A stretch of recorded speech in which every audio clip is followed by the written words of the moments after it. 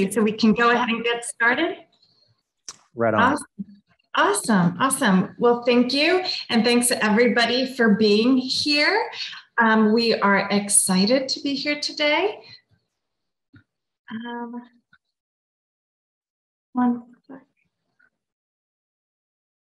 All right, so this is the Kodak moment of the presentation.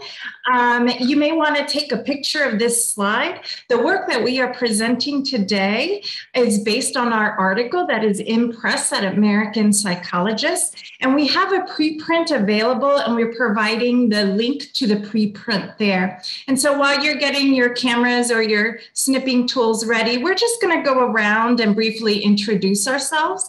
So Nicole, do you want to take it away? Absolutely. And are we doing around briefly first and then coming back around positionality? Or do...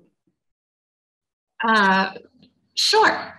Okay. All right. So my name is Nicole Buchanan, and I am a professor of psychology at Michigan State University, and I'm starting my 20th year there now. All right. Mitch? Hi, everyone. My name is Mitch Prinstein, and I recently started as the Chief Science Officer at the American Psychological Association. Yeah. Hi, everyone. Thanks for being with us today. I'm Idia Thurston, and I'm Associate Professor at Texas A&M University. Hi, everyone. My name is Marisol Perez, and I am an Associate Professor in the Department of Psychology at Arizona State University. All right, back to you, Nicole.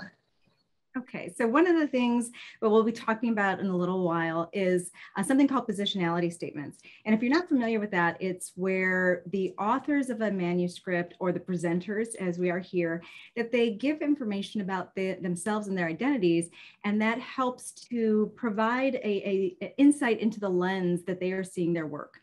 And so I come to this work as somebody who uses she, her pronouns. I identify as a biracial Black woman who grew up middle class, working class probably is more accurate. And although I wasn't the first person in my family to go to college, I was among the first and certainly the first one to get an advanced degree. So I come to this work with a lens that really was centered on focusing on how oppression occurs across a variety of domains for as long as I could possibly remember. Pass it to All right, thank you. Mitch? I identify as a heterosexual, cisgender, white male who is Ashkenazi Jewish, and I was a first-gen student, and I'm excited to be here. Yeah, I'll turn it over to Idia. Hi, everyone. I use she, her pronouns, and I identify as a Nigerian immigrant Black woman. I spent my formative years in Nigeria and then moved here and have come to understand the experience of racism in America and understand colonialism in West Africa. And I come with that lens to this work. I'm just thrilled to be on this panel with these amazing colleagues. We've been in the trenches with this work, and I feel like I've grown so much in the process, and it's great to be here. I'll pass to Marisol.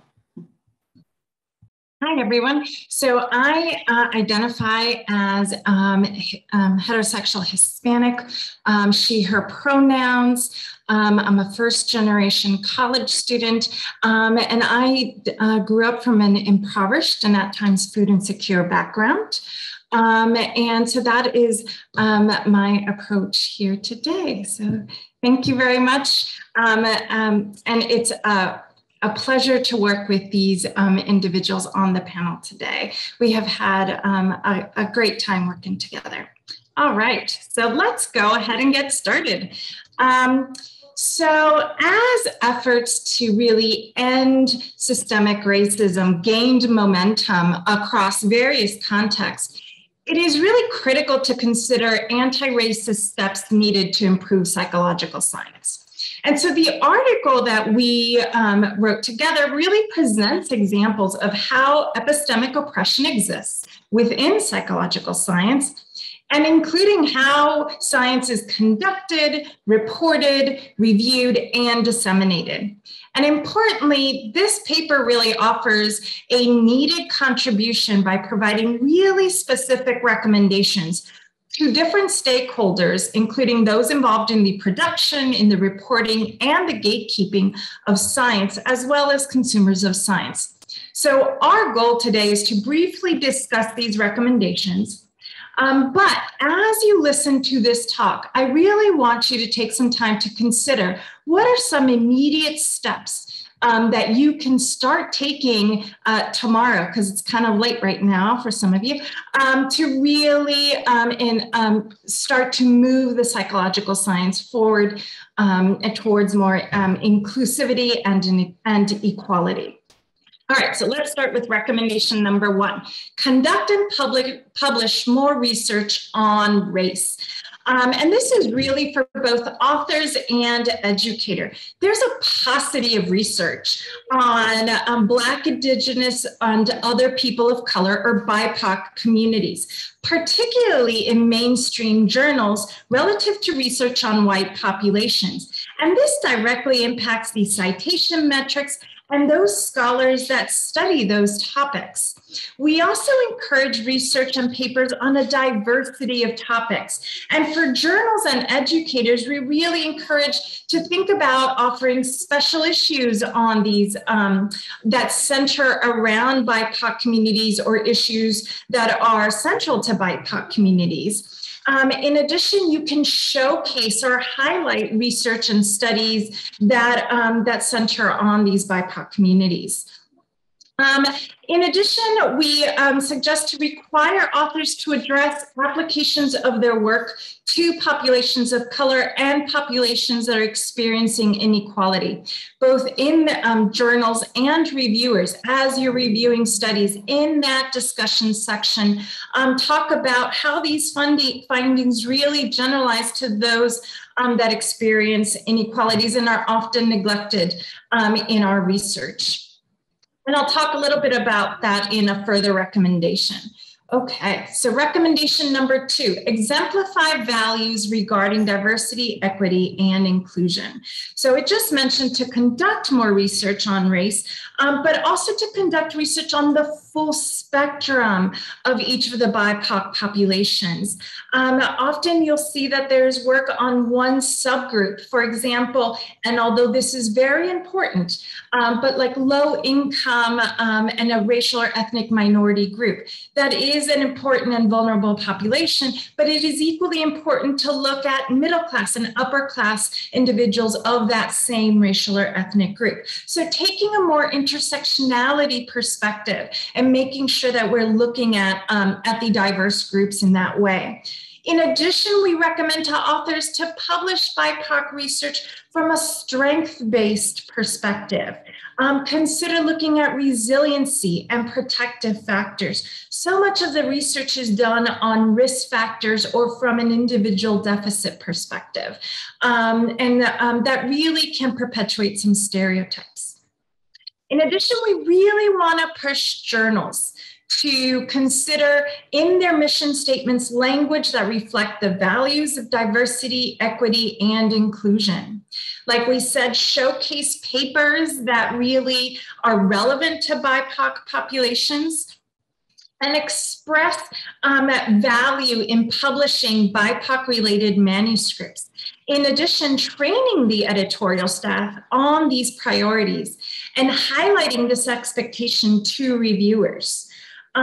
We also encourage authors to include positionality statements and for journals to allow it, just like we started today.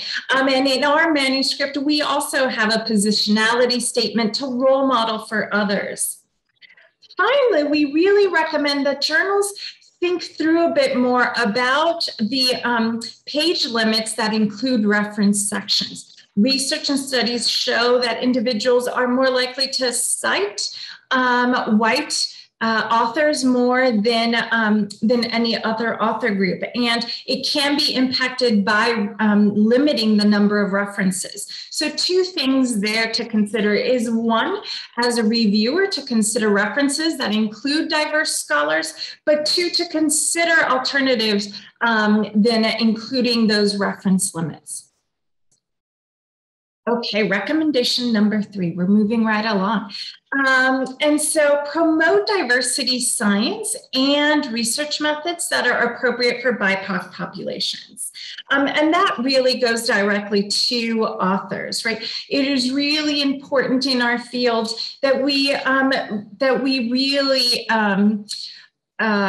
encourage diverse research methods that center the voices of BIPOC communities. And related to that, to train students on diversity science theory and diverse research methods. For example, community-based participatory research methods. And to train students on the decision-making on when research methods might be more appropriate and the diverse factors that's important to consider, including diversity, equity, and inclusivity when making those decisions. We also really want to highlight the importance of recruiting diverse samples at graduate level research methods courses. And that really goes to educators, right? That more diverse graduate level research methods courses will train that next generation to really be able to perform more higher level training in DE&I. Finally, we also want to suggest that these methods really capture the diverse heterogeneity in our samples.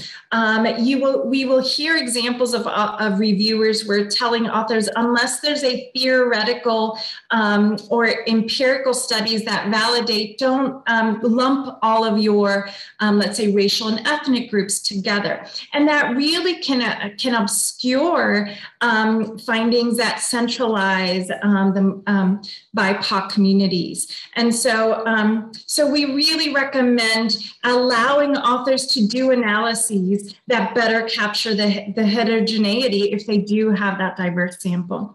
And related to that, journals and reviewers, we suggest incentivizing people, incentivizing scholars that submit research using diversity science approaches. And there are a number of ways that we can do this. We can write letters to those authors that they can submit in their annual evaluations or in their promotion and tenure portfolios that really highlight the importance of their work and that the work was really showcasing the values of DE&I.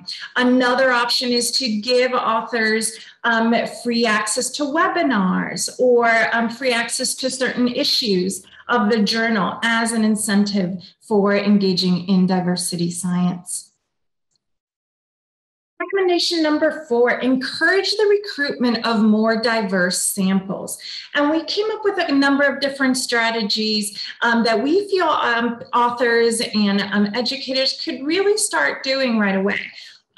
For example, when using Psychology 101 subject pools, collaborate with community colleges who often have more diverse samples. So that's one really simple, easy strategy, especially today where we use online surveys to really expand the diversity of the sample.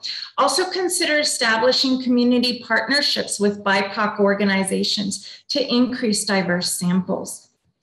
For journals and reviewers, consider the demographic characteristics of the United States and report how research samples compare to national statistics. I think this is really important, especially when we're talking about the generalizability of our work. And relatedly to journals and reviewers, require discussion of the lack of diversity in a study when it is predominantly white participants and what that might mean, and definitely put that in the limitations section. Okay, recommendation number 5, require the use of system-centered language.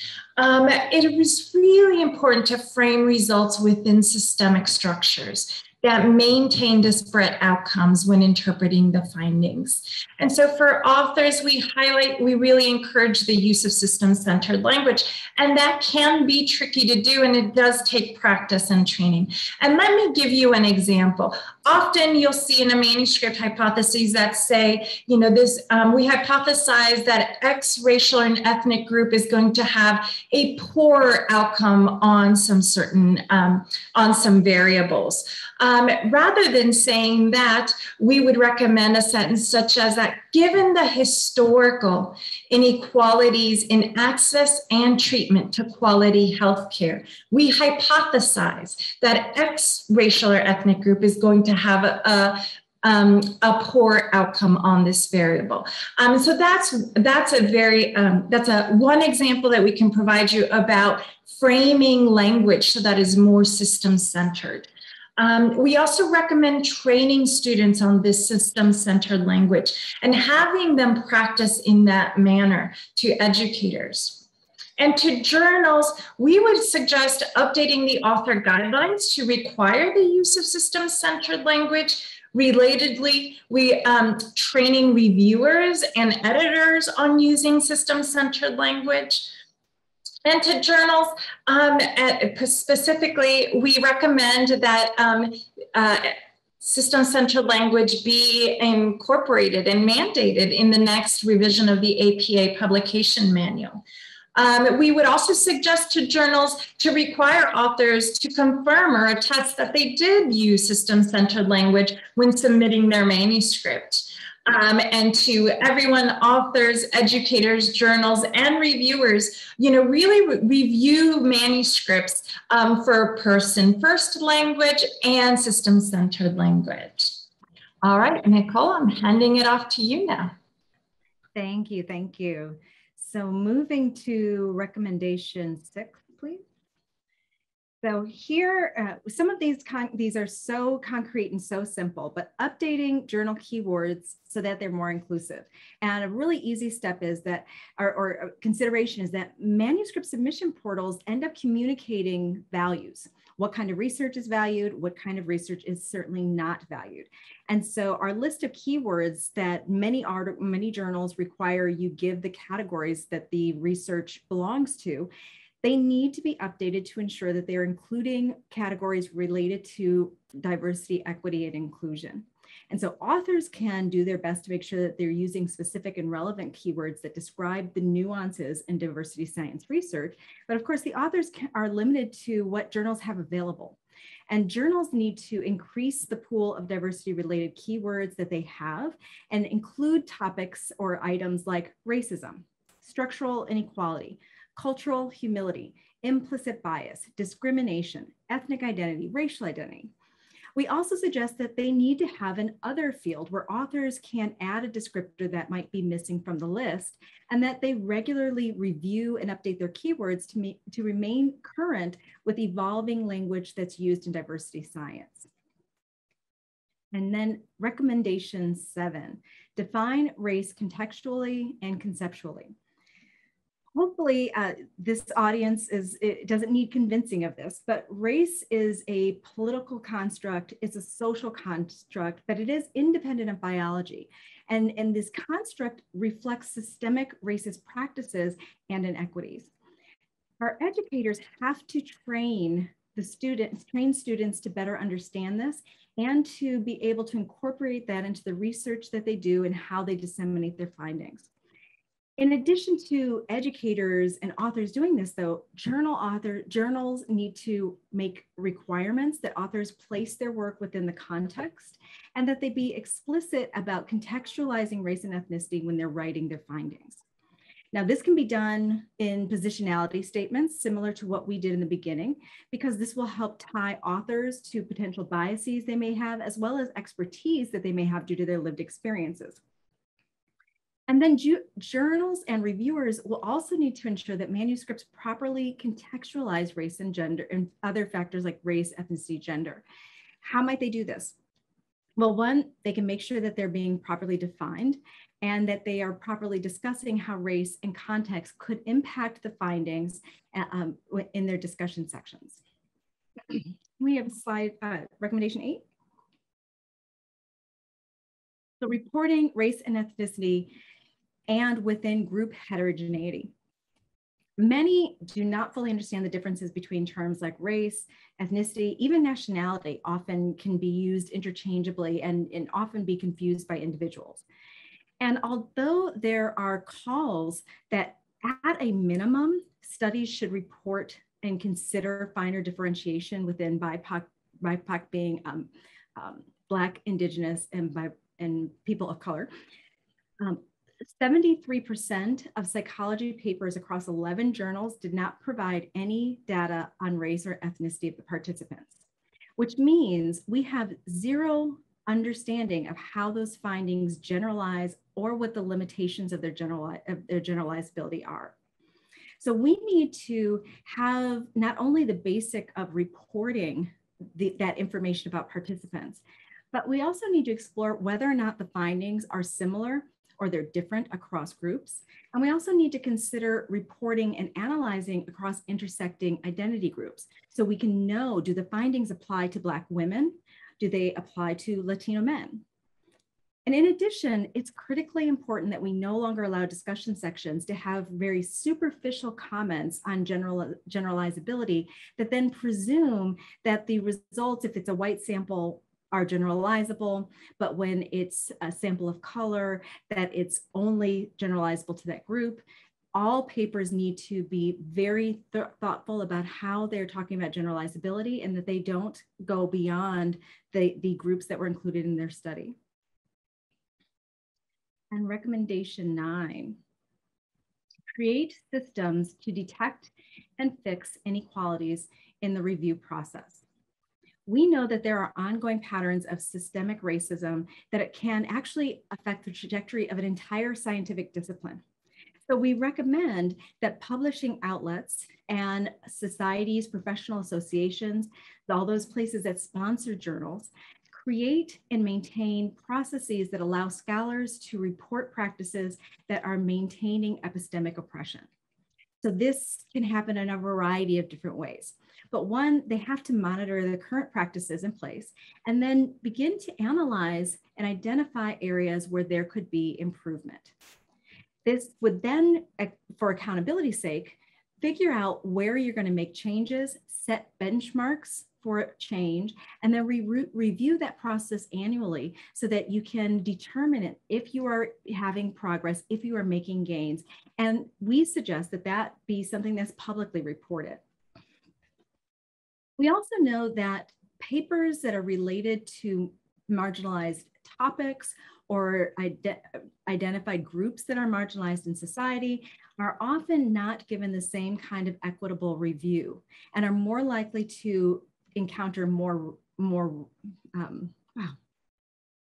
cycles of reviews, more likely to have desk rejections, and longer timeline before they get reviews back. So journals need to begin to track how these papers are handled, track their rejections, track the topic of the papers that are rejected in different categories. And this includes desk rejections that never go out for review, but also looking at what was the timeline it took to return reviews to authors, and how many times are articles being rejected because they couldn't find a reviewer to do it. And then we have to have mechanisms for reporting bias in statements, in reviews, and in protocols that are when action editors are passing on reviews that have problematic and biased comments. We need to have a mechanism for making sure that that is reportable to the journal so that hopefully they can also then address that with that reviewer. And recommendation 10.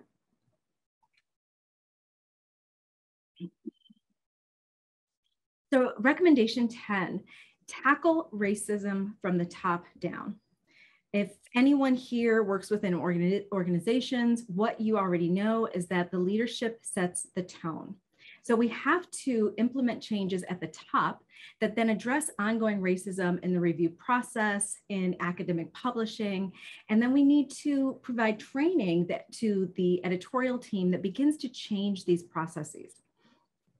So all parties involved in academic publishing can vigilantly monitor processes that create inequalities in science. This would include thinking about when we're hiring editors, when we're hiring leadership in publishing, what are the values that we are looking for? What are the accomplishments that we find important? So consider a candidate's abilities and track record in creating an equitable environment and then vetting their editors. Require that candidates do things like submit a diversity statement. And journals can do so much. So examine their current leadership and then develop procedures that promote equitable practices in leadership selection. Evaluate journals on the metrics related to the presence of BIPOC people and topics and how they're represented in both authorship, editorial membership, and in the content that they're publishing. And of course, participating in training related to diversity, equity, and inclusion. And I will say training is really largely about making sure we have awareness that these things are real and they happen, and that we have some common language. But there has to be commitment to sustained education, training, and change that's going to really result in there being a difference in practices on the ground. And of course, when we're talking about training, we can't stop with just the leadership. We can't stop with just the reviewers. We have to make sure that the training goes across every member of the editorial team, every member of the academic publishing process, if we really want to see change in white supremacy in science. And I will pass the mic on to the next recommendation. Thanks so much. I am so excited about, I just want to take a moment and an intermission here for a second, just to say how much I learned from this process and this opportunity for us to all work together on this paper, and really to help elevate some of these comments that I think have been, under addressed for far too long. And it's just so important that I think we think about the ways that we can benefit from each other's sciences. And we really appreciate the comments that are coming in the chat, so we can be hearing about other issues that have kind of been addressed within other disciplines and ways in which our work could be used to help others. One of the things that I think that many scholars from communities of color have experienced very often is discrimination or really offensive comments that come in the peer review process itself.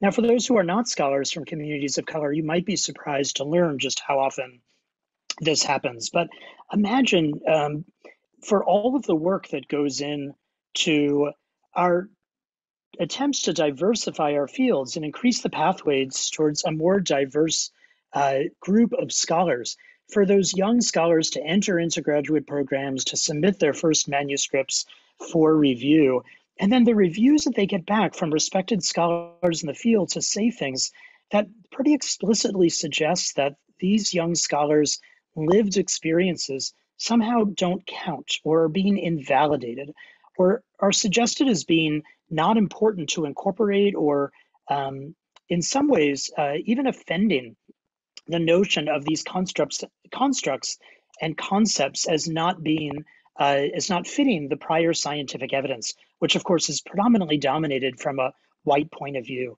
And I think that that is so incredibly not only offensive and damaging, but it really then undoes a lot of the work that we've been trying to engage in to try and have a really diverse group of scholars. And I think that this cycle and this way that we ultimately end up offending and potentially alienating the diverse members of our up and coming scholars is something we really need to look at very carefully within a number of our disciplines. There are a number of ways that we could address some of that feedback and really think about how we can do that. First of all, we might want to think specifically about how to train editors who themselves may not have experienced this before as they were younger scholars, to think about the appropriate ways to give that kind of feedback to reviewers when they see these types of microaggressions or outright offensive statements kind of mentioned in the context of reviews. And also for editors to use their editorial prerogative to be able to, buffer those comments or position those comments as and give that feedback publicly as well. So the author of the manuscript and the reviewers can see that editors will not tolerate that kind of feedback, and there is a need and an opportunity for really a different way that we think about how to give reviewer feedback. I think also we might want to think about whether there are ways of really helping authors to safely and appropriately be able to give feedback to the editors, the publishers, and the scientific associations that really house those journals. It's very, very hard because there's an inherent power differential, of course, for authors. You never think that authors are going to say that was a bad review, and I'm going to complain about that. That's a really tough thing to do. But if we could create a safer platform and opportunity for authors to even anonymously share that the feedback that they got was actually offensive, it was off-putting, and it was maintaining kind of a white default or a way in validating the context and the lived experience of scholars, that would be an incredibly important mechanism that can be put into place. So I think that there are ways that one can imagine putting something like that together that could be helpful. I think moving on to recommendation 12, thanks so much for advancing those along, is of course we need to think about ways that we can really increase the number of scholars from communities of color to be part of the journal reviewer and editor process. Now, a number of scientific associations have actually found funds to be able to incentivize editors to increase the number of action editors that they might have for their journal, to be able to bring in and mentor younger scholars who might particularly be from diverse communities, and really help to develop that resume. Because of course, a lot of folks are not going to become an editor unless they've been an associate editor.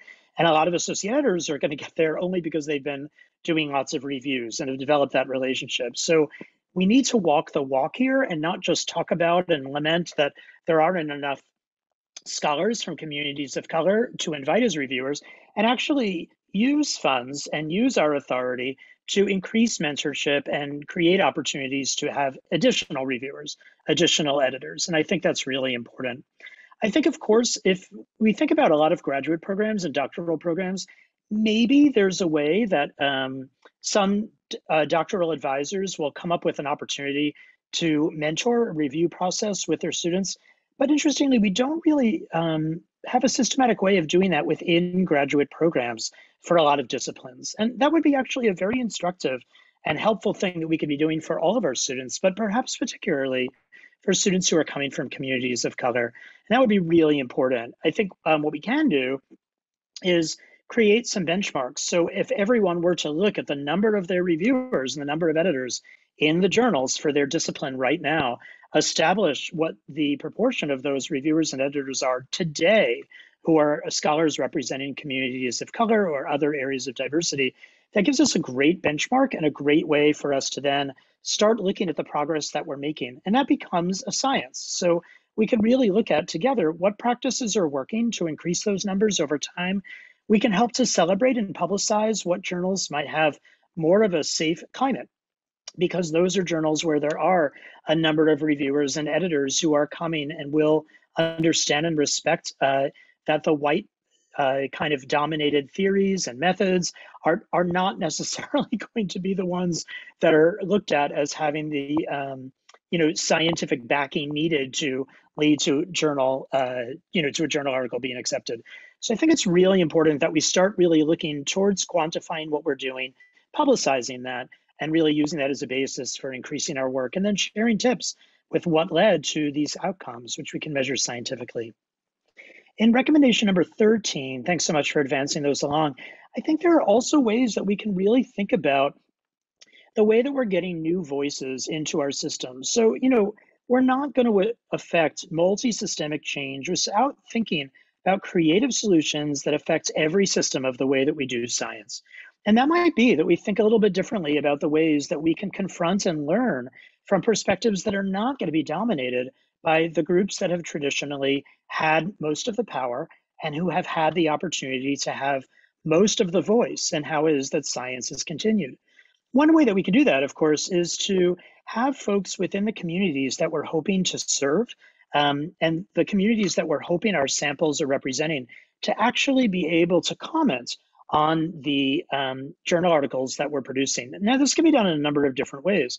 Within journals, of course, we're not going to expect folks who might not be scientists to comment perhaps on statistics or or on the methods, but there might be ways that kind of a comment within the discussion section or a commentary that follows an article to be able to talk about ways that the community may or may not find that science to be useful to addressing the questions that are of most value, or stating it in language that's likely to have the most applicability. That's really important. There are some scientific societies that have done a really cool thing where they've had scientists really get up and do a symposium like we've all seen, like we're doing right now, but then have a community member who also is able to speak within that and say, here's the way in which the science really speaks to me or the community that I represent, and here's how it doesn't. And I think that, you would all benefit from really doing this in a very different way. And that's just a fascinating and really important way for us to more rapidly make sure that what we're doing in the journals really has the impact that I think we all want in many of our disciplines in the communities that we're hoping to work within. So that could be a really fantastic way to really make an impact. For recommendation number 14, we really talk about ways that we should be spending more of our energy into helping our BIPOC scholars to engage in editing and reviewing. And this needs to be put into a context because it seems to be the case that in many, many different disciplines, in many universities, of course, those scholars who are coming from communities of color have a higher service burden than others. So these are folks who might be more likely to be asked to work on a search committee because there needs to be diversity within each search committee. There might be ways in which there's invisible service too. Many scholars, especially at predominantly white institutions, might be doing an incredible amount of service meeting with students from communities of color and serving as a role model and serving as an example and a mentor, an informal mentor, to really help guide and pay back to students to increase those pathways into the field. Well, with all of that service going on, both the invisible and the mandated kind of service, we then ask for BIPOC scholars to be part of the reviewing process and take on more reviews and more editing.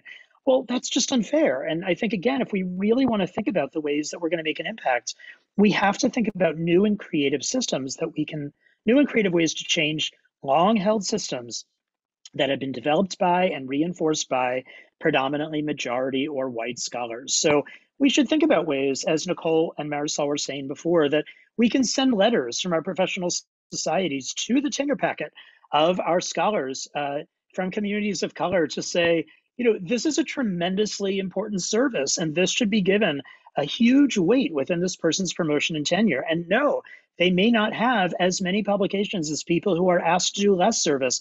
And that's great, because that means that they are spending time doing service that is so critical to the field to really make sure that our voice and our reviewing that's done is not going to be predominantly, it's not going to be dominated by this white perspective. So we really got to think about ways that we are supporting and encouraging and incentivizing the editing and the reviewing that we're wanting to see happen.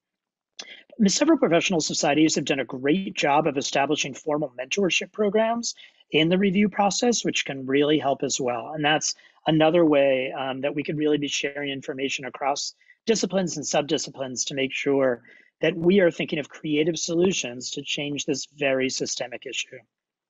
And I think with that, recommendation number 15 is going to move on to IDEA, or is it not? This is actually mine too. Sorry about that. The other thing that we can do is recognize that so many of the things that we have written, and I am guilty of this as well, and I am constantly interested in learning and listening and doing better, but we have sometimes written things that have suggested that our quantitative approaches or our findings suggesting racial and ethnic differences, we kind of say those things, we write those things, and not recognize that that does damage, that reifies stereotypes. Those are ways in which we are continuing to create a dialogue within our fields that might be continuing to create a white default in the way that we think about our theories, our methods, our findings.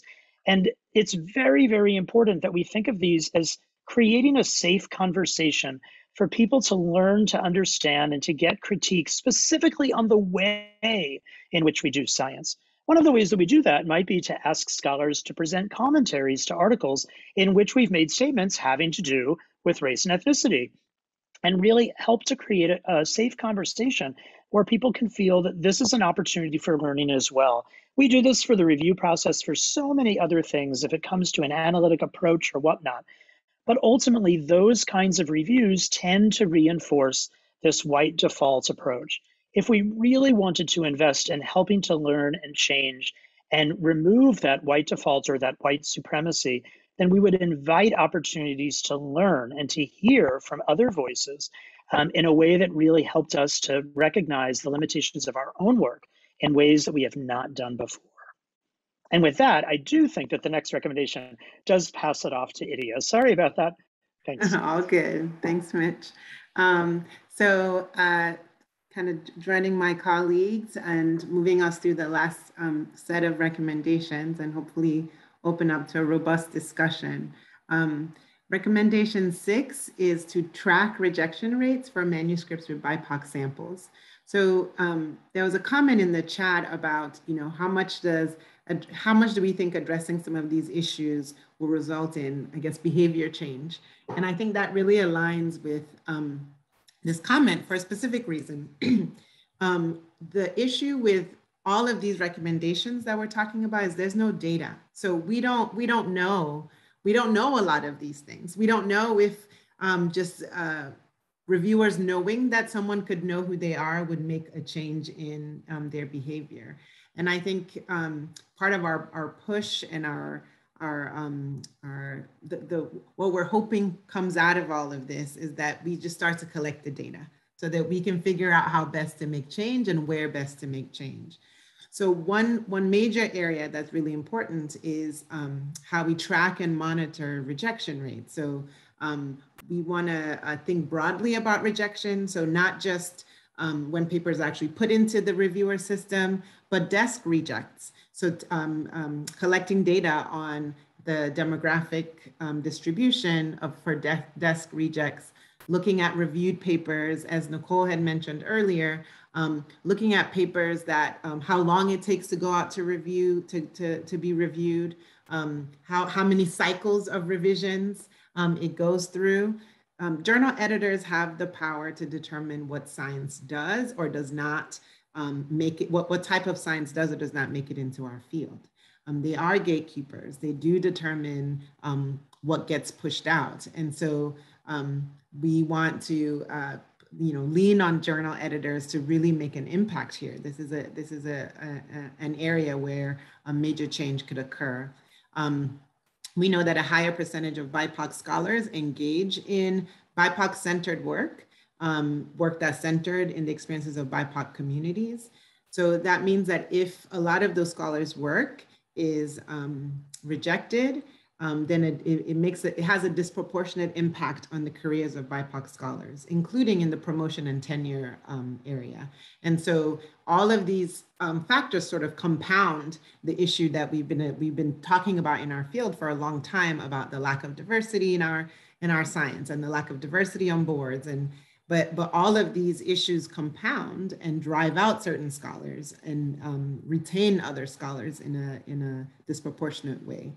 So a journal that would be excelling in this category is one that would report manuscript rejection rates across the different keywords that Nicole had referred to earlier to assess whether there are any inequities towards BIPOC scholarship, and most importantly, set benchmarks for improvement. So we all, taking a cultural humility approach, we all know that there's room to improve.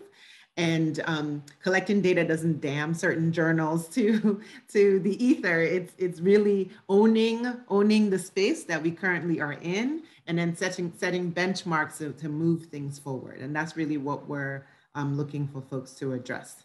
Okay, next slide, please. So moving on to recommendation number 17. We want to encourage the empowerment of authors to educate the field about race. Now, this is one that I sometimes cringe about because I just want to emphasize that we're not putting the load on BIPOC scholars to then constantly be the ones educating people. So we're really thinking broadly here. We're thinking about our training programs and updating training programs for psychological scientists to explicitly discuss and train students on the added value of BIPOC-centered scholarship. Now, what do we mean by that? So scholars who publish on BIPOC-centered topics have to skillfully critique why prior research by white authors or on white populations may not be applicable to their sample. So many times reviews come back and say, oh, this is not novel. However, this work has not been examined in the population that's being examined.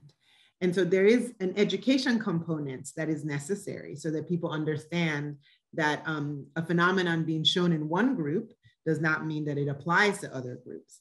And because BIPOC-centered scholarship tends to be segregated to specialty journals, and therefore it's read less often by white scholars, and because there are fewer BIPOC scholars, there are then fewer qualified experts who are able to evaluate research on BIPOC populations. And Mitch alluded to this earlier. So this puts a higher burden on BIPOC authors to provide like a whole textbook description of why this work is so important. And you're writing and writing and trying to convince these reviewers as to why this topic is so critical. And we know that that puts a higher burden than on BIPOC authors or authors who are publishing on BIPOC populations. That is unjust and needs to be changed. And so our call here is for training programs to take up some of that load, to train students to value and describe how studies of BIPOC population contribute to the literature and to the field, to educate readers and reviewers on how to skillfully respond to biased comments in the editorial process. And this really falls on both authors, on journals, and on reviewers. And then to train students and scholars to proactively challenge and rebut any common biases about BIPOC scholarship, and really promoting the significance, the added value of BIPOC research. So a training program that would excel in this category is one that would support and lead educational and training efforts that raise awareness about the value of BIPOC scholarship, raise awareness about bias in prior work, in prior published studies, and that really supports this need to upend racism in our psychological science. Okay, next slide, please. So recommendation number 18 is to report and reward community-based dissemination. So we want to emphasize the key point here is that we avoid penalizing manuscripts that have been disseminated to broader community settings. So the ways in which our science is disseminated plays an important role in upholding white supremacy. Because as scientists, we have to be equally accountable to share our findings with the scientific community, but also with the communities whose behaviors we're trying to impact. We don't do a lot of training or prepare students to do dissemination of work. And so really changing how we do that in our field. And then to this end, we must not penalize public dissemination efforts. And in fact, we should encourage or maybe even require that these efforts happen. That when you publish a paper, there is a community-facing version of the paper that you publish so that the people you're trying to impact actually get those findings. And that might look like different things. It might be an op-ed, it might even be a Twitter post. But the point is you push yourself to communicate your findings to populations who maybe otherwise would not have access to that.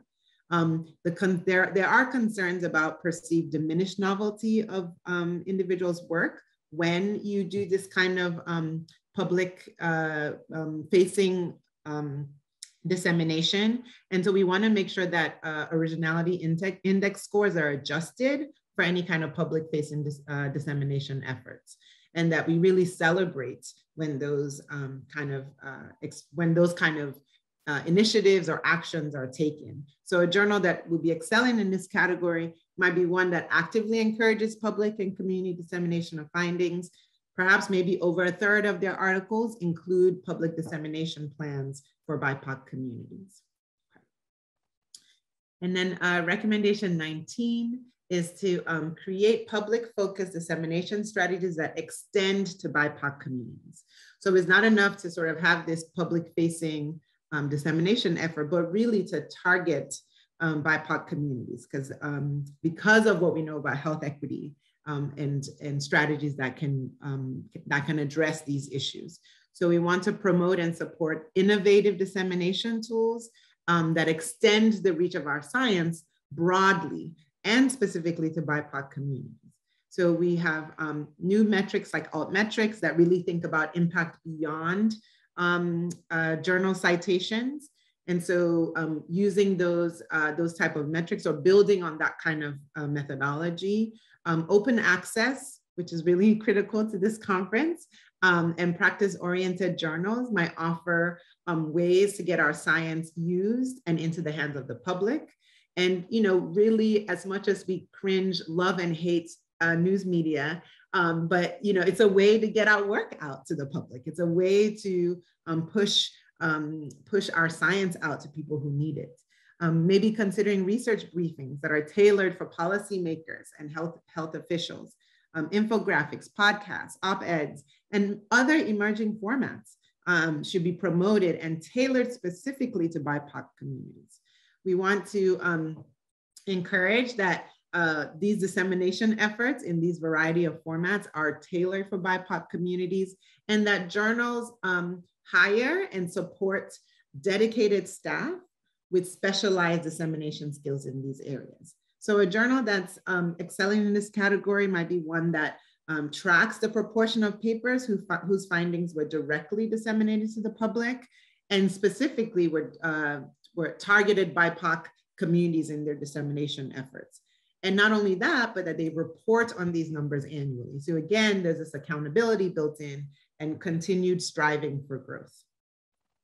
Now, final recommendation, number 20, involves collaborating with community partners for dissemination.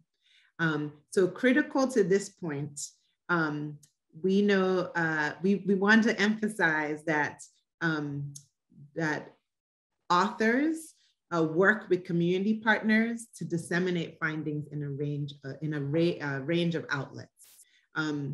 I've gotten pushback before about community members being co-authors. And I think that's something we have to really shake up in our science, that the knowledge that's provided in a research article, that we start to value lived experience as much as we value our ability to our educational colleagues, that we really put lived experience and academic knowledge on a similar playing field, because they both contribute to the issues that we're trying to solve in our community. So really partnering with BIPOC community members on ways on how best to disseminate findings for broadest community impact. And that's knowledge that they can provide because they're living in those communities. They have everyday experience with that community. And when we do those kinds of partnerships, there's less of a struggle in terms of knowing how best to disseminate our findings, right? It becomes something that's natural because they are experts who know how best to reach folks, right? They're community gatekeepers who know who you need to talk to get your work out. And it reduces the workload that those of us in the academic ivory tower have to take on. So we really want to encourage this idea of community partners as co-authors on our papers and as and who supports the dissemination of our research to communities that are impacted by the research, so it occurs more seamlessly and naturally.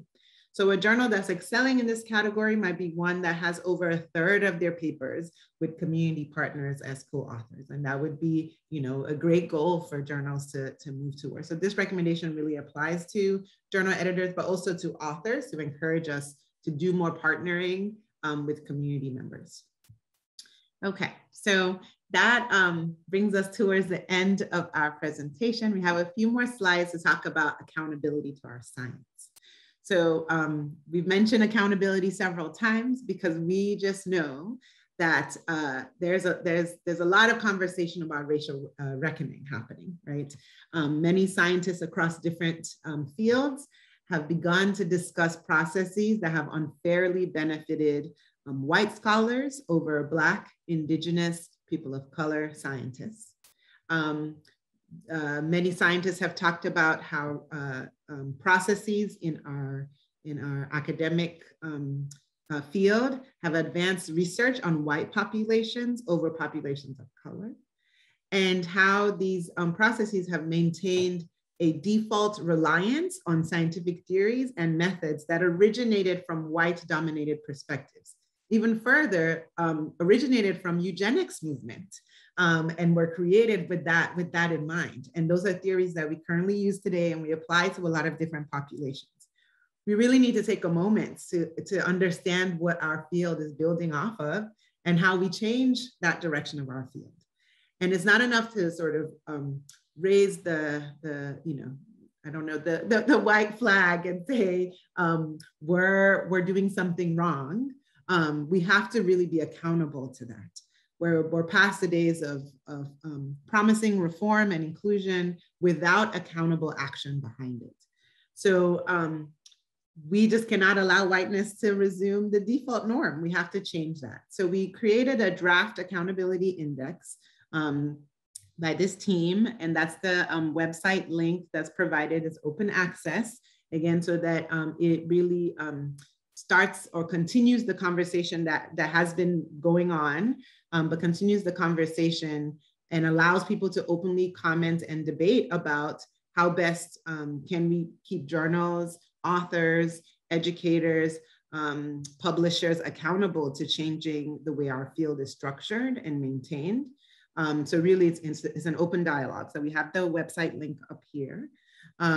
If every lab, if every journal, if every scientific society, if every institution made public where they are now, it'll allow the public to keep us all accountable, and it will increase the likelihood of lasting change.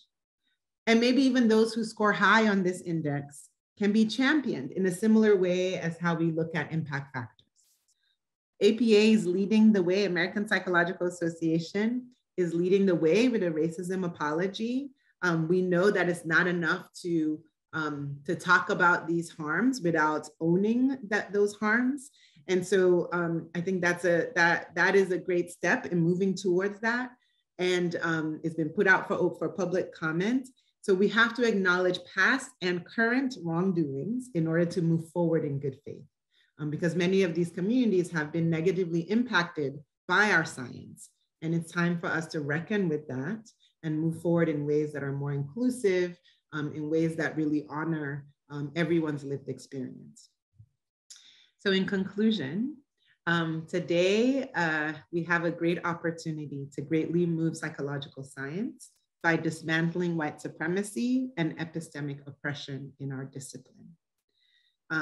It is noted that although our paper and this presentation we're giving you today is aimed to talk about the systemic nature of change to achieve equity, inclusion, diversity, and justice by highlighting simultaneous actions that are needed across a bunch of different stakeholders.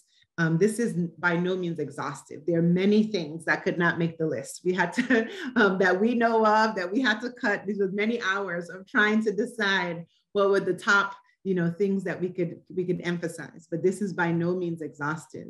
We know that grant funding agencies matter in the type of science that come through. We know institutions of higher education are also among other systems that require change.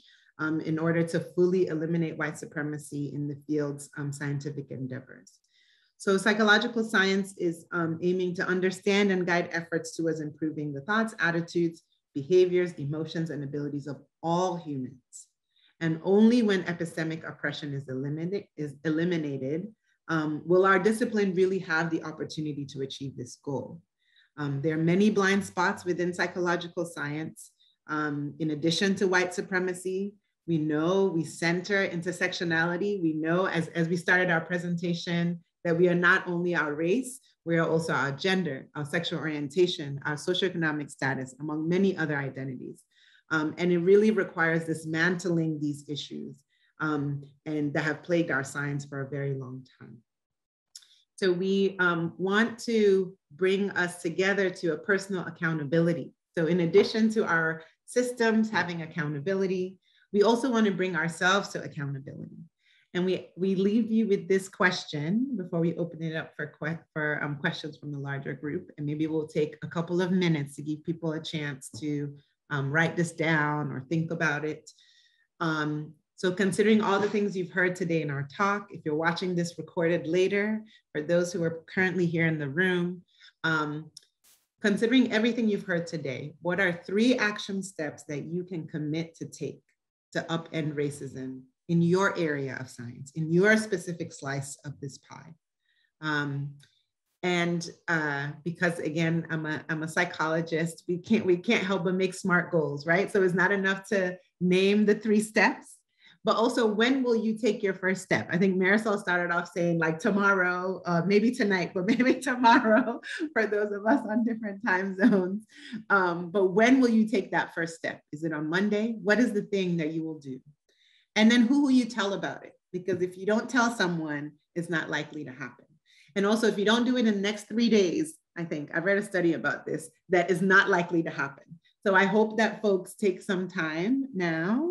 I'm hoping it's okay. We can maybe take a minute for folks to think about those 3 steps that they will take and when they'll take their first step. And if people feel comfortable, you're welcome to put comments in the chat about that.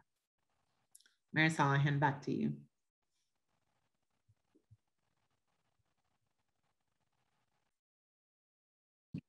Okay, thank you. All right. So now we have a question that came in. Do we want to go ahead and get started with the Q&A? Yeah, okay. So can you speak about how we can keep in mind and be sensitive to BIPOC communities' interests and rights when required to publicly share research data sets about them? Great question. Okay. This is one of my big pet peeves. I am a fan of many aspects of open science, but I think this is particularly problematic. And one of the things that we're commonly seeing is that individuals who have no real connection to the populations don't really understand the context. Maybe had no involvement in even the data collection and having to do whatever work was done to build community, are then able to go and pick through the data and present stories in ways that may be very inconsistent with what was intended by the original data collection team. Certainly from what the community themselves have had to say and would have chosen to have said about them. So I think this is a really problematic practice. And when I've offered my critiques of open science, this has been a significant critique. So I guess in some ways I'm taking this in a particular direction of should we be doing this? My answer is no. I'm not going to go down that road. Okay. There are many levels that we need to think about how this practice is problematic and then what we might do to protect participants in this process. And then I'd be curious where is it that it's happening that this is a requirement that a full data set be presented, in what ways that we can push back on doing that, and what kind of variables maybe we don't offer and things of that nature. So I'd love to hear a little bit more about the context in which it's happening, because that may inform what some of my responses would be. But also others on the panel, please feel free. Yeah, Mitch, I think, did you want to? Oh, I would just say that I think this is where systems-oriented language is so important for us to be teaching, journals to require it, authors to verify that that's the approach that they took, and really for us to be integrating that into training programs for all disciplines. I mean, it's just so we can avoid if the exact thing that Nicole is talking about, we don't want people using data sets to create a narrative that is not capturing the true ways that we think about the social constructs of race and ethnicity. So I do think that that's important. It doesn't solve all of the issue, but I think it would significantly reduce the extent to which more harmful and offensive narratives were created from open access data sets. And I also want to add that I think this is where community partners can be really key, and also letting participants know that this might be a possibility. And understanding from them and community partners, what are they comfortable with, what labels are they comfortable with being used, and also what is unacceptable to them as well, and putting that in the code books. And also having some sort of gatekeeper. There are mechanisms, right, where you can submit a proposal to have access or gain access to a data set. And that's another where, you know, someone can monitor the publications that are being used, and also make them aware of the ethical statements and positionality statements that maybe the participants in the community partners themselves have made too. And so I think there are some things we can do to help protect some people, but it also requires resources at the end of the day. Who's going to keep up in that monitoring, that gatekeeping of these public data sets?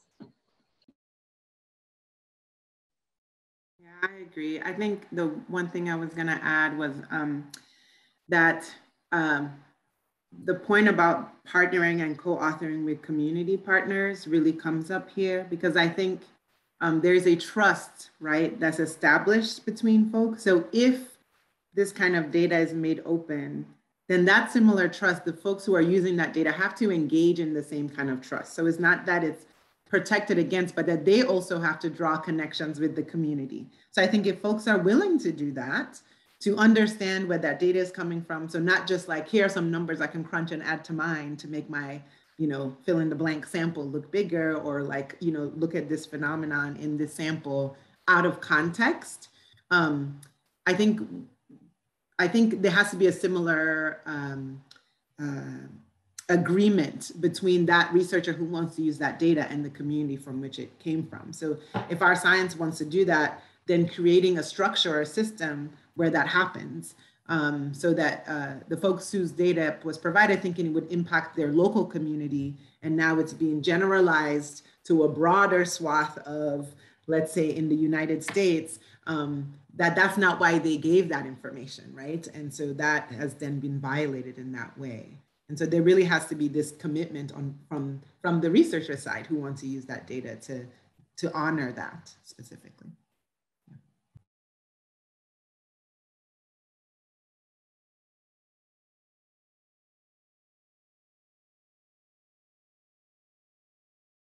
That was a great question. And so I'm thinking, while we wait for more questions to come in, would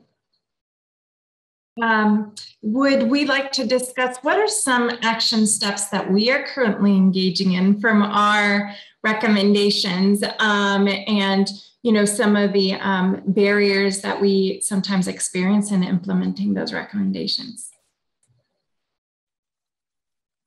I'm happy to share one that I know it's really hard, and I've been trying to be very intentional, is system-centered language. I know that when I read other things I've written, I like cringe at the language that I use to describe people who look like me. And I think like, man, what did I feel like at the time writing that? And I didn't know there was another way, right? Because I was taught that way. I was taught this is how you describe, and you know. And so my biggest sort of growth area, or my biggest like pursuit, is that in everything we read that comes out of my lab, that we read and reread and look for ways that we can really center the system in the experiences we're talking about, and that we keep, you know, this is again another opportunity for cultural humility. We understand that, you know, we didn't know what we didn't know, and so as we move forward, now we know that this language is empowering, and you know, doing that also has helped. Like it, you know, the heaviness that sometimes is in this work, because of the systems and the way our systems are structured. When I've been able to center it in the root cause of that system, it doesn't feel as heavy. And so that's definitely one thing that I've been trying to implement. That's been tough, but we keep working at it. Idia, that's the same here. I will say personally that, you know, it has definitely been a really helpful process to look, and not so helpful to look back at prior things that I wrote, but helpful to look at the ways that we're doing things in the future, and really advising that to other authors now when involved in a team project, and people are generally very receptive and really appreciate learning that there are other ways. I would say also in doing data collection, even the ways in which questions are asked and the ways that we ask people to identify themselves tends to communicate whether or not we feel that diversity is relevant, or if we ask somebody if we only give the choice of, let's say, African American, and not suggest you might identify as Black but not African American, and that is important and valued, and we're going to offer that response choice to demonstrate that you are included and your perspective is valued, and we're not going to lump you in with somebody else. The ways in which we're trying to be thoughtful in our data collection process itself, really communicates a lot about how we think scientifically and how we respect the participants that work in our projects. I will say that from the broader perspective, I'm very excited about the number of things that you mentioned that APA is engaged in. One of the other things that we're doing that you have all been very helpful in thinking through is the production of a document that we're just starting this work now to really help educate folks during the promotion and tenure process about the ways in which people from communities of color might experience a disproportionate amount of service, might be asked to put their manuscripts in lower impact factor journals, because studies on communities of color have traditionally been not same frequency from the higher impacts kind of journals, or there's been a demand for comparison groups, white comparison groups, in order to get in higher impact journals. I think now we all look and see that those practices are incredibly offensive and inappropriate, but nevertheless, it takes a long time for change to occur. And I'm really excited. Marisol is actually going to be on the task force to really produce a document that we're hoping will be attached literally to each and every dossier that goes up. And we're hoping that people from other fields will see that when it goes up to promotion and tenure committees at universities, and similar practices will be adopted in other scientific fields outside of psychology as well. So we're really excited about the ways that psychology can be part of the dialogue, perhaps even leading the ways that we really think about academia and the ways that we can be eliminating white supremacy in the academy.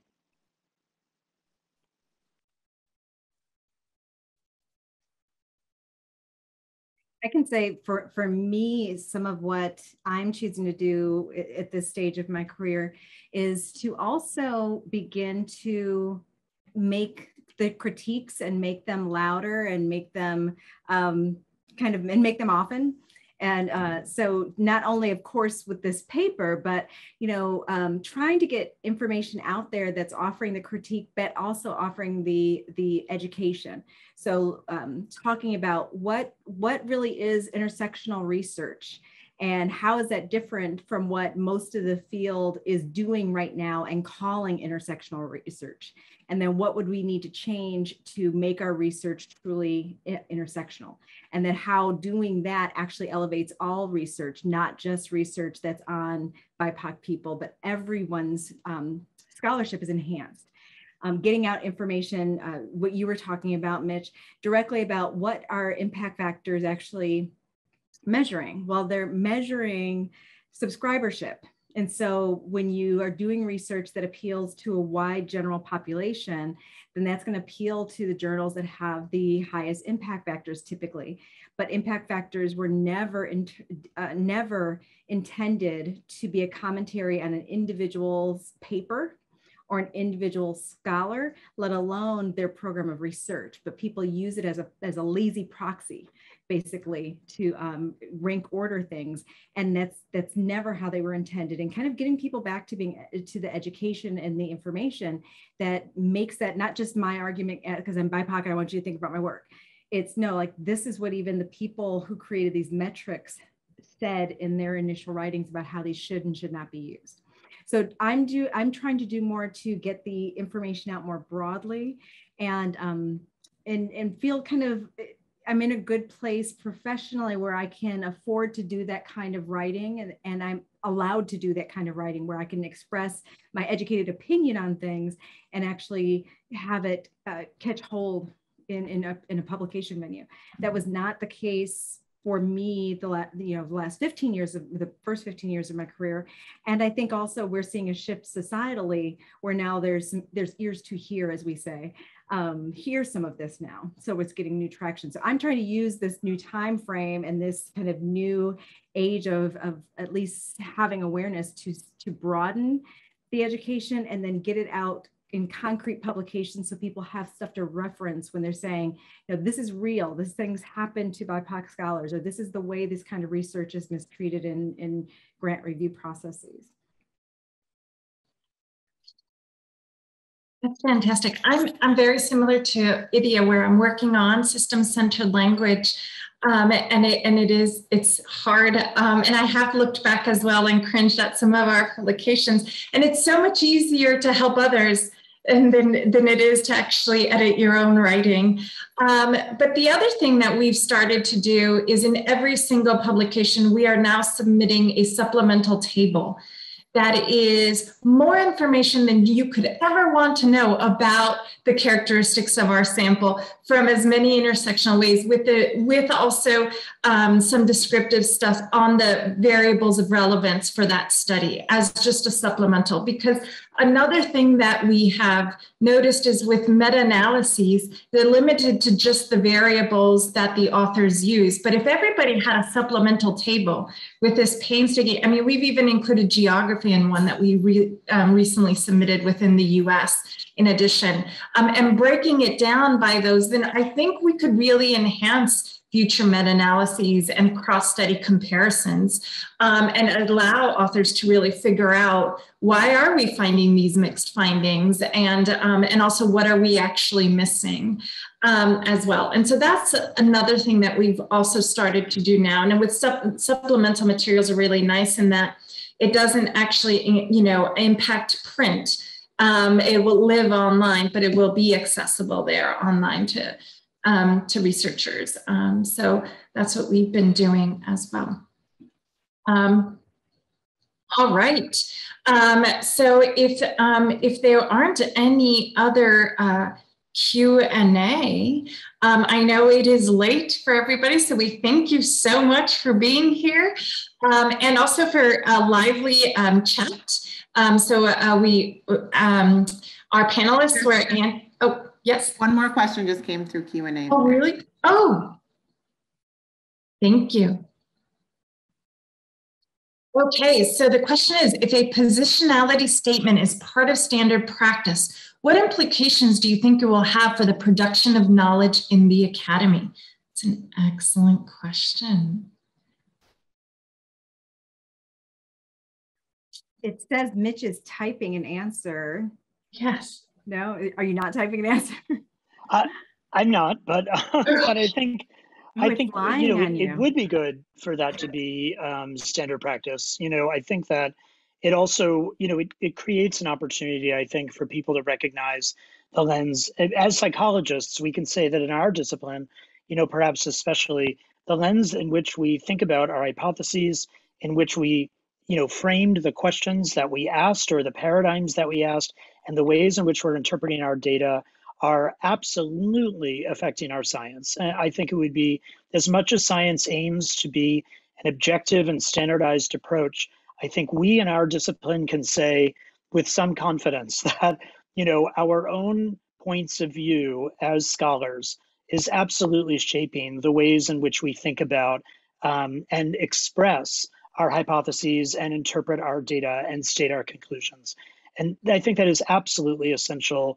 I know it's an anathema to the way that we think about science. We're all supposed to be just data robots, and none of those things bias the ways that we think about our work. But I really do believe that the psychology of scientists is very relevant to all of our areas of science, and I think it's absolutely important for us to be able to recognize that, not to blame or discount others in any way whatsoever, but to acknowledge and celebrate that it's important that we have replications done with a variety of perspectives, a variety of voices, and that we're really using an opportunity, particularly for colleagues who have had the opportunity to have the loudest voice in the room for a long time, to shut up and step back and start listening to voices that have not had the opportunity, you know, and for us to spend some time learning where our research has fallen short. Such a, I think I teach multicultural psychology. Many of us teach some version, whether it's grad or undergrad. And you know what I'm always amazed by is when I present some information and how surprised our undergraduate students are at that, like, this is still happening currently, like, because in their mind, this is something that happened back in the day. So I do think even as our field, we owe, you know, we owe it to our upcoming generations about like being better holders, keepers of the science, and doing better with what was given to us, that we do better than that. And I think, you know, the pace is so slow. You know, many people will say, oh, it took 400 years to get here, but it can't take 400 years to pass this. I mean, this next technology engaged generation will not allow. And so, I mean, that's why I just really think the role of education is so important, because you know, it's the younger people that will lead us to the promised land. And I think we just, you know, putting that energy into the education and how we're preparing the next set of scientists. So if we start to set the standard now, that positionality statements is the thing that you do, then it wouldn't seem weird 5 years from now, because everyone will be doing it. Everyone is aware. Reflexivity is part of what you're thinking about, because it does matter in the way you look at science, when you read an article, what you pay attention to. And it's just our way of owning that.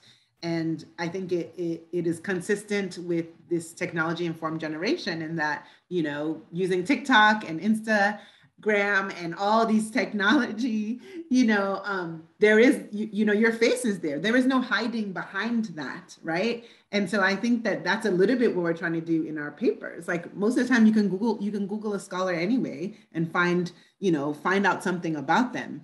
And this generation is very open and out in their acknowledgement of so many things. And so I think learning from that young, for us to own that space as well, I think is just so critical. So, yeah.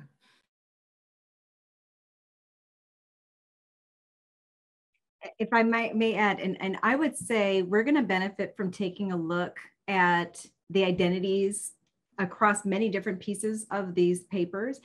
We hadn't time to talk about, you know, what are the citation practices, and what they show is that even as fields diversify, white men in particular only cite other white men largely. And this is across disciplines. This is and across the diversity of the actual discipline itself.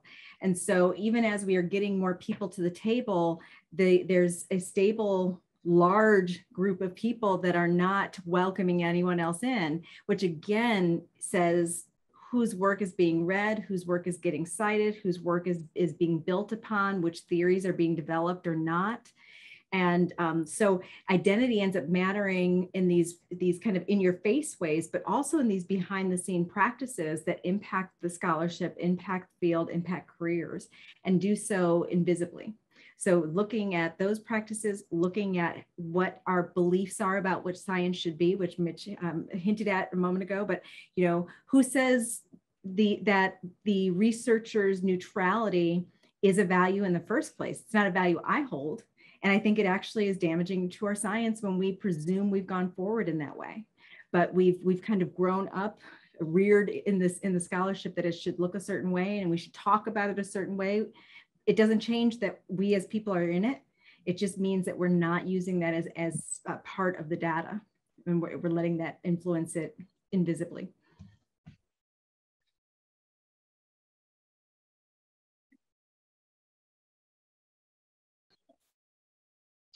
All right. Well, this has been fun. And we hope everybody is living here with at least one thing, but better three, that they can do. And our paper is available preprint for free, as well as the Diversity Accountability Index, which we hope people will take and adapt to meet whatever journal they're at or whatever manuscript they're working on, and set benchmarks for themselves from which they can help track their growth. And so on that note, thank you all, and it's been a pleasure. Thank you, everyone. This was wonderful. Yeah, thank you. Thank you so much. This is really wonderful, and it's caused a lot of self-reflection for myself. Just want to post that this is the end of the conference for today. We'll be resuming shortly, though, and you are all welcome to continue to engage on Slack and on Remo. I'll put the link here, and I'll just post a slide for the next few minutes with some information. But yeah, thank you so much again. Thank you. Thank you.